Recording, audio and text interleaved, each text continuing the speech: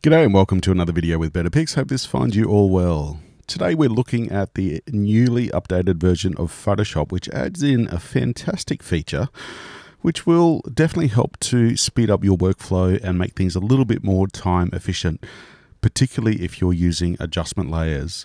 The new version of Photoshop is version 25.11. Now, if we have a look at our tools menu just on the left-hand side here and we scroll halfway down, now the new tool is called the adjustment brush, just on the left-hand side here, about 2/3 of the way down. And if we click on that one, we can see that we have an options bar that is very similar to other options bars that have come out in Photoshop recently. And as the name suggests, it is an adjustment brush, but it allows you to create layers of adjustments immediately to the image. What we're going to do is just open up our Layers tab, as you can see there. Now, if we just click on that drop-down box, you can see we've got all of the usual adjustment layers that you would expect to see in the traditional adjustment layers tab.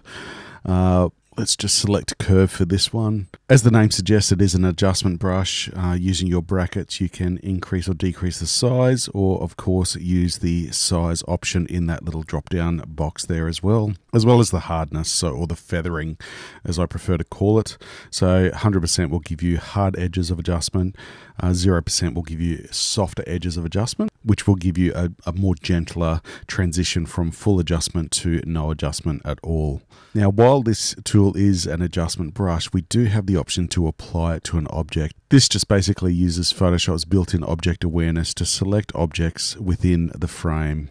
And this, of course, allows you to make a very quick selection, but of course, as many of you will want, to use it as an adjustment brush. All right, so if we just for now select the water on this scene in Venice, and we select all of that, there we go. It's a very, very quick selection, a little bit rough, as I'm sure you will agree. You can see that we have a curves adjustment here that we can darken or brighten that selection. Of course, there is the opacity that we have as well within that brush. That was at 34%. If we put it up to 100%, you can see that it will, in fact, based on the mask over here in the Layers tab, it will apply 100% of that adjustment as a layer to your image. Once again, able to adjust that layer with the Properties tab. So you can see you've also got all of the normal options that a layer adjustment has there as well around adjustments. So whether it's opacity or fill, as well as the drop-down option to make decisions around how that adjustment layer interacts with the image below. Now, while you can still achieve all of these things using normal layer adjustments, what this allows you to do is immediately start applying an adjustment brush, which creates the mask for you. You can then, of course, apply a new and separate adjustment layer. In this case, we're going to apply a saturation. We're just going to increase the size of our brush a little bit, just to help make that selection nice and quick, purely for demonstration purposes.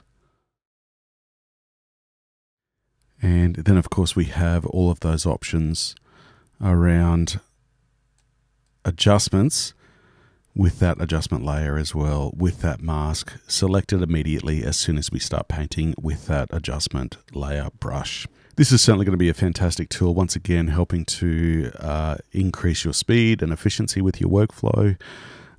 It's not an option in terms of workflow that hasn't already been available. Just the process to get there is new and definitely will be advantageous. Thanks so much for stopping by. I hope you found this video helpful and useful.